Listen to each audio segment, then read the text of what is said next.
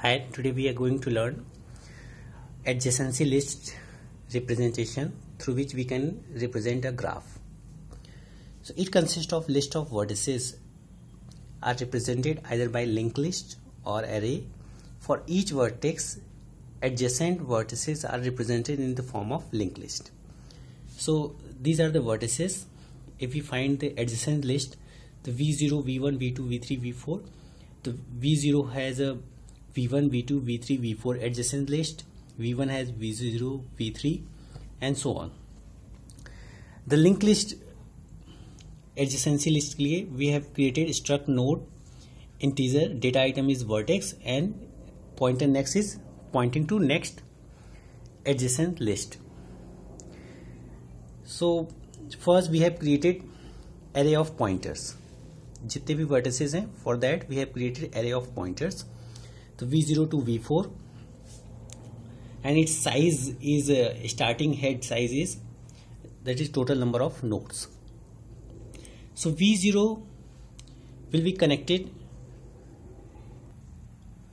so it is connected to a linked list which has a vertex and next pointer. So vertex of V0 is connected to V1 and its next pointer is connected to V2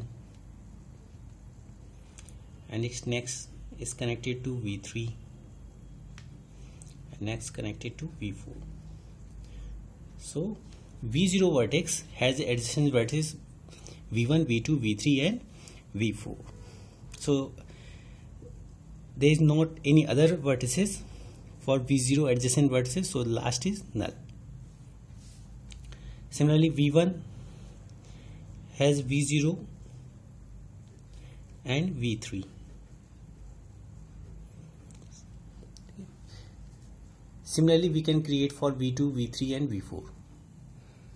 So this is adjacency linked list representation, where adjacency nodes we have represented in the form of linked list, and this is array pointer from where we can start of vertices adjacency linked list, and its linked list representation is vertex and node next pointer.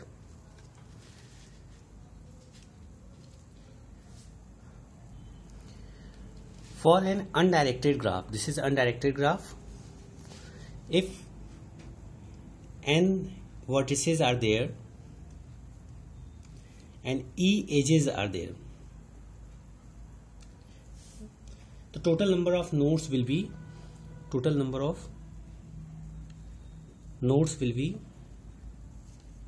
equal to n plus 2e. For example, if you will count total this side linked list, we would have 16 n plus 5.